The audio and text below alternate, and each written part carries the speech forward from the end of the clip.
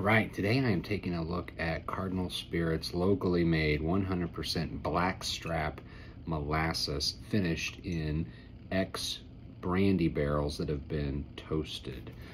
So let's dig right in. Bottled at 85 proof. So on the nose, really distinct fruit note,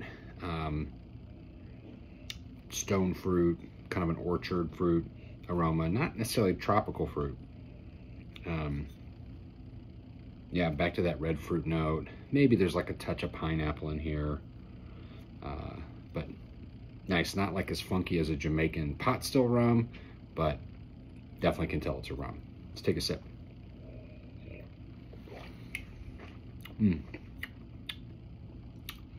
Really perfect weight and mouthfeel.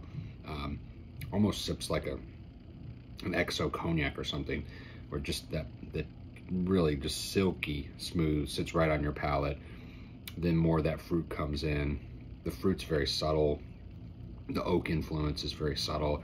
It's a very well balanced spirit in the mouth, and really, I mean, people probably end up mixing this, but this is actually like a very delicious, just pure sipping rum, and glad they made it. Cheers.